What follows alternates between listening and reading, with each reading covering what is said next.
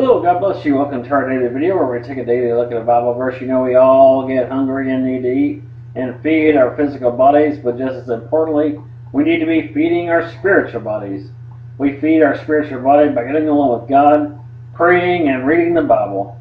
You can read a physical copy of the Bible, but if you cannot see to read the Bible, or you do not own a physical book, then you could read the Bible from a free Bible app on your device, from one of the various free Bible websites, or download a free Bible program on your computer. But it is so very important to read the Bible for yourself, to feed your spiritual body. This spiritual food will strengthen you and help you to face any and every trial, tribulation, temptation, and struggle. In these daily videos, we give you a verse of the day, or an appetizer as I like to call it, along with some discussion which I pray will lead you to want to dust off your Bible and read the Bible for yourself. Read the verses before and after, just finish the chapter, and feast on this living word. Like I always say, read the Bible for yourself. Don't take my word or anybody else's. Read the Bible for yourself so you will not be deceived. I am just a person like you are. I am in no way special. I do not have all the answers. No one does. I don't care who they say they are. Pastor, a teacher, evangelist, prophet, seer, it does not matter. They do not have the answers that you're looking for. Only God does, and you will only receive your answers through prayer and by reading the Bible.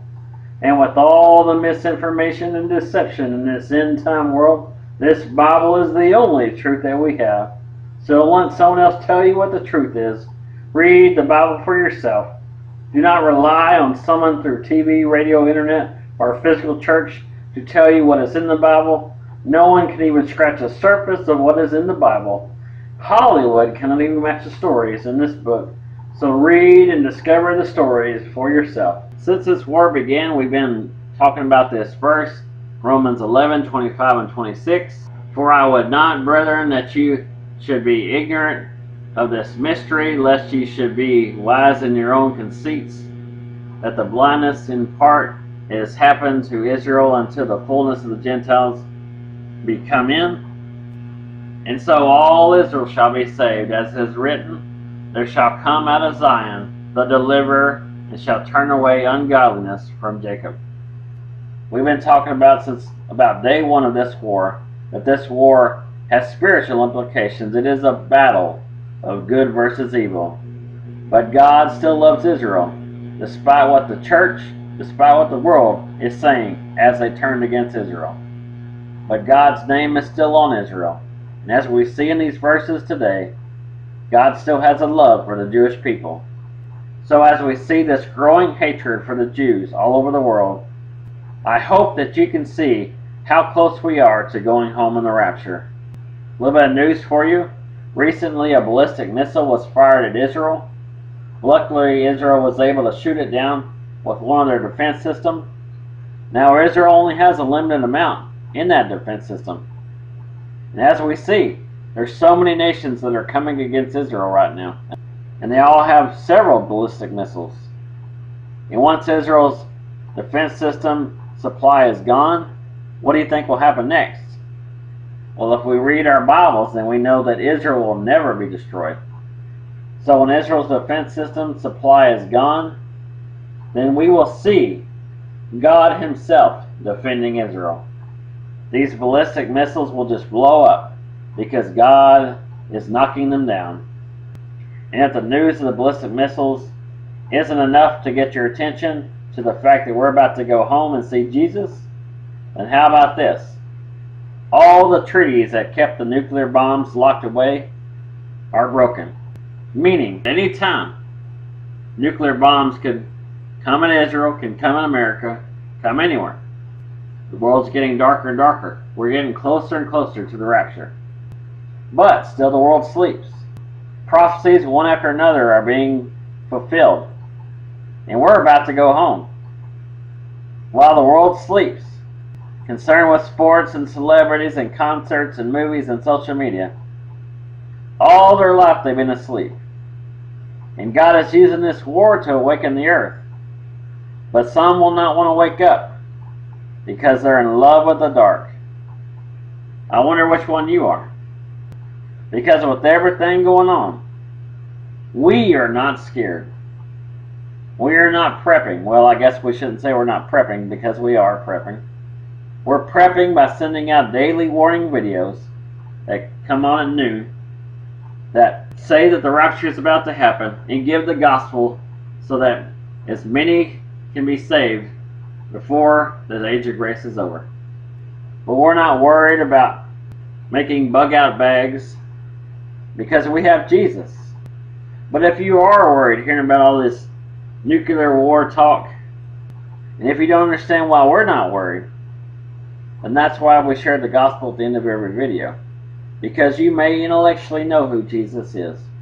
You may know what he did on the cross, but you don't know him personally. You don't have a personal relationship with him. You don't talk to him.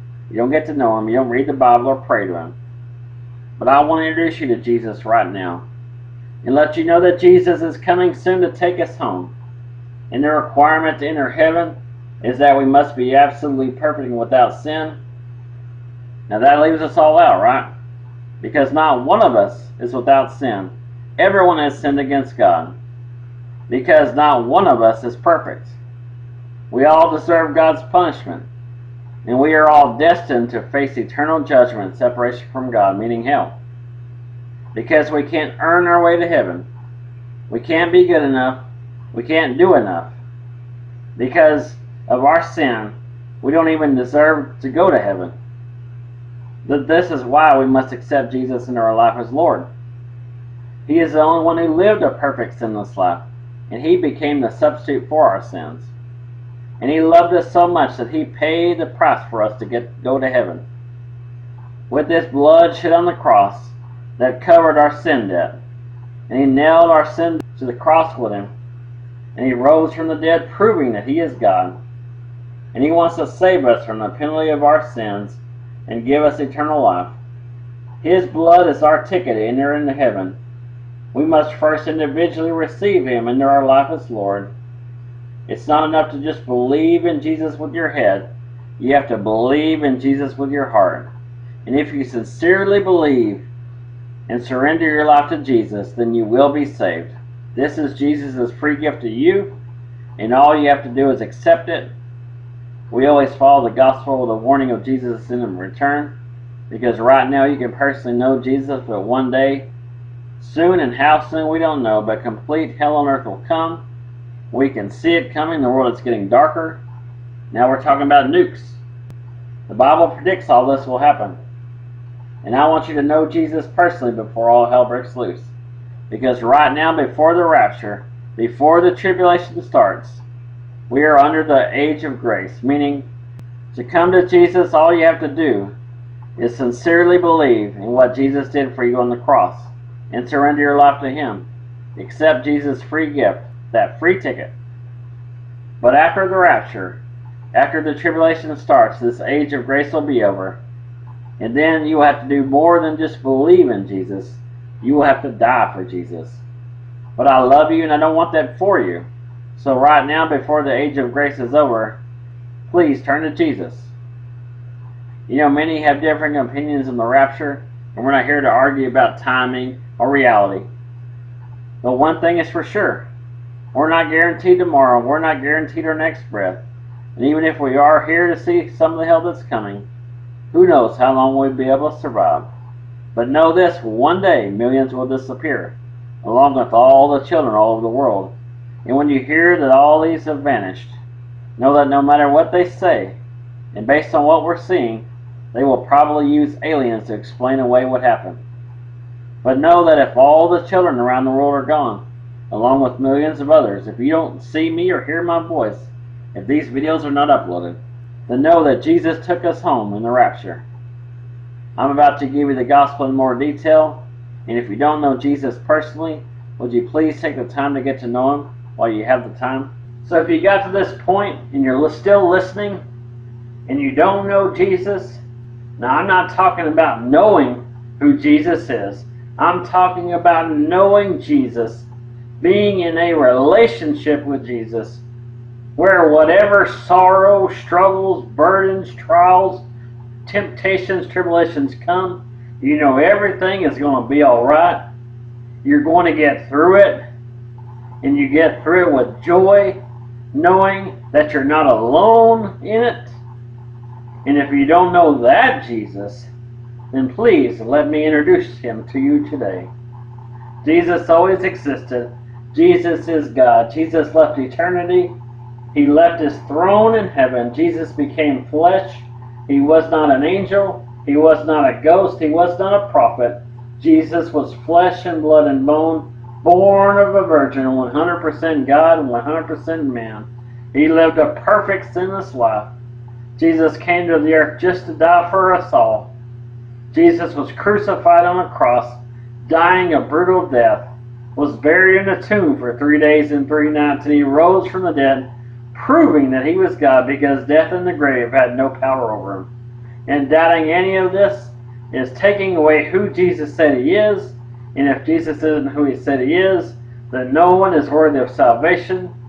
Jesus is coming back soon to set up his earthly kingdom. The requirement to enter this kingdom is that we must be absolutely perfect and without sin. This is because God is perfect, God is holy, and God cannot dwell with sin.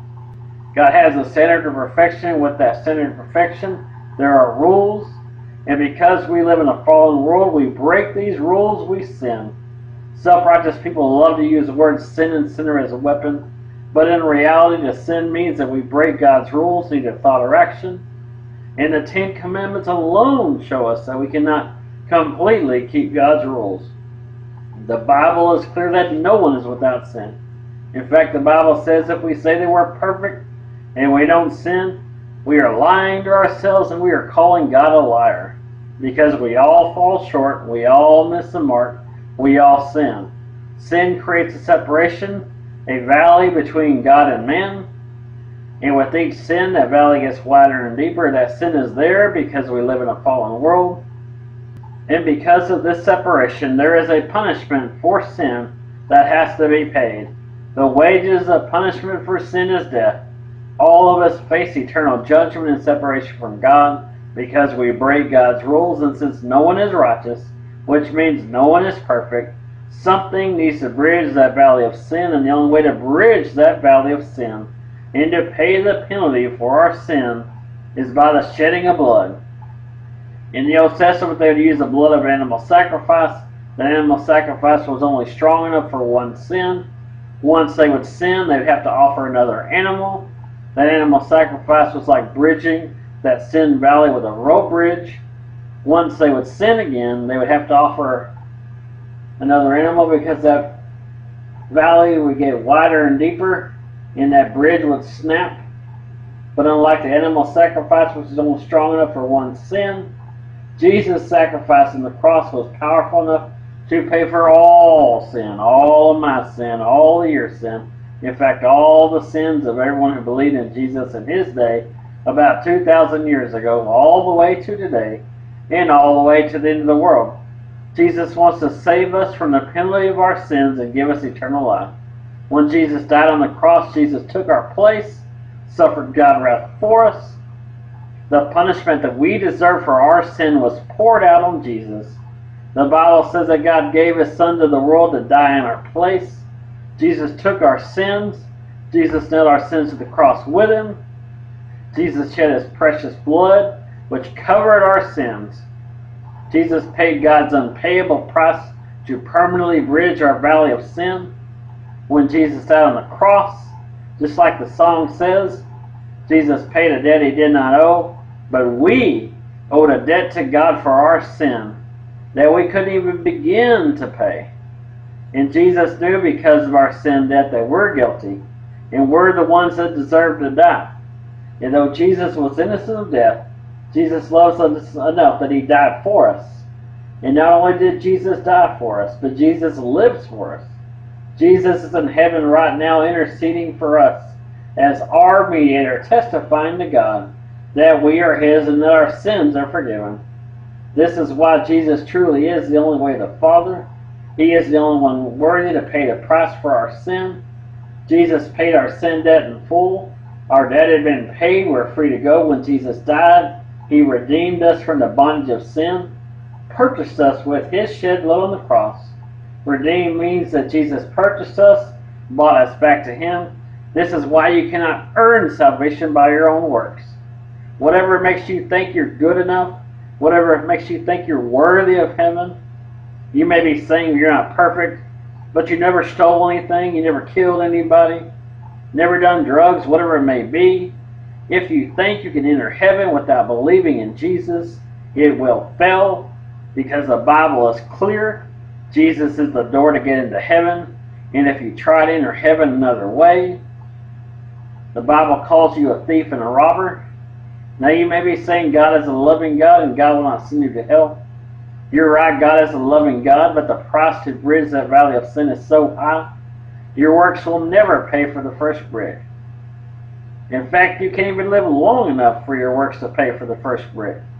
If you could earn just a little bit of your salvation, Jesus would not have came. Because if you can earn a little bit of your salvation, then you can earn it all. The point is, you cannot earn your salvation. You cannot buy your way into heaven.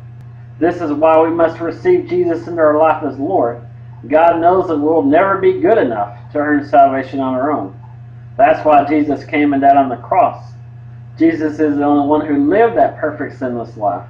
It became the substitute for our sins. And just like your works cannot buy your way into heaven, and you cannot earn your way, your salvation is also not based on the salvation of someone else. There is no legacies to get into heaven.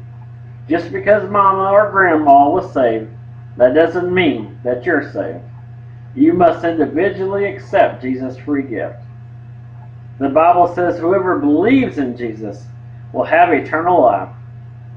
This free gift of eternal life is a life living with God forever. In a world where God will wipe away all tears from our eyes, there will be no more sorrow, no more crying, no more pain, no more addiction, no more depression, no more sickness, no more disease, no more suffering, no more feeling alone, no more death. The burdens of this world will be no more. And if you never called on the name of Jesus, don't wait till you get a point in time in your life where you feel ready to come to Jesus, go to church or read your Bible. Don't wait till you overcome addiction. Don't wait till you're financially secure or whatever other excuse you may be telling yourself right now. Go to God right now. Jesus loves you. Jesus will help you through any and everything that you're going through. Please do not think that you're unsavable, unlovable, unworthy, saying the ceiling will fall down. If you come to Jesus, go to church or read your Bible, you may have had some self-righteous person in your life tell you that you're a sinner and going to hell. That person is not Jesus, and they do not represent Jesus. Because through our own works, none of us are savable, lovable, and worthy.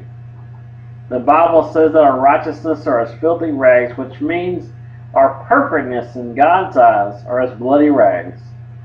That is why Jesus came and died for us all. Jesus knows that we're not perfect, so no matter what you may have done in your past, no matter what you may be doing right now, I believe as long as there is breath in your body, there's a chance, and you have the opportunity today. And if anything I have said sounds like a Jesus you want to get to know, then I believe this is God calling out to you right now, today, telling you that you are savable, lovable, worthy. So please do not ignore God's call. Turn to Jesus today. Jesus loves you. Jesus will not condemn you. In fact, Jesus will help you through any and everything you're going through. So don't wait. Go to God now. Today is a day of salvation. And it's so simple. Just admit you're not perfect. Admit you don't have everything figured out. Admit you're a sinner. Admit you can't do this on your own, that you need a Savior. Believe in who Jesus is, that Jesus is the Son of God. Believe that Jesus is Lord. Believe that Jesus died for you, that Jesus paid for the price for your sin on the cross, and Jesus was buried and God raised Jesus from the dead, and now Jesus lives for you. So call out to God today. Confess your sins and repent. Repent means that you turn away from your sins. You have a change of heart, a change of mind. Do a 180, make a U-turn, change your behavior. When you repent, you tell God that you are sorry for breaking His rules. But more than that, it means that you see things as God sees them. And this makes you want to obey God's rules and not do anything wrong again. And you do not need someone telling you your faults, kicking you while you're down. You need someone who's going to pick you up. Just know that you're so loved, you're so special to God. When God formed you with His hands and placed you inside your mother's womb, God created you into the beautiful, unique person that you are. And God has a plan for your life. And like any good parent, God, who is our Heavenly Father, only wants the best for you. So seek Him today. Jesus is coming back soon. We can see all the signs that Jesus talked about. War, sicknesses, natural disaster. It's all happening worldwide. And if you doubt that we are in the end times, we have a questionnaire in the description box called "Do you think we're in the end times?" Take the quiz. Feel free to give us your answers in the comments section. I think if you are paying attention to the world around you, you will see that we are truly in the end times. And before you say there's always been wars, sicknesses, natural disasters, let me say, yes, you are absolutely right. There has. But now, as predicted in the Bible, it's all happening worldwide, and like birth pains, these end-time events are happening more frequently and more intensely. So do not wait. Do not put Jesus off. Go to God now and give your life to Jesus today while you still have the opportunity. We covered in the gospel that Jesus already paid the price. It's a free ticket waiting for you to enter into heaven, and you have the opportunity today to turn to Jesus before it's too late. This is your wake-up call. Jesus is coming back soon. Bible prophecy is jumping off the page. We do not have time to wait. The Bible is clear that we are not guaranteed tomorrow. There is no guarantee that we'll see the sunrise tomorrow. So tomorrow may be one day too late. So please turn to Jesus today. Well, I pray you got something out of the message today. If you did, give God glory. Remember that I love you and Jesus loves you. Hope you have a great day. We'll see you tomorrow, God willing, or hopefully we'll see you in the clouds.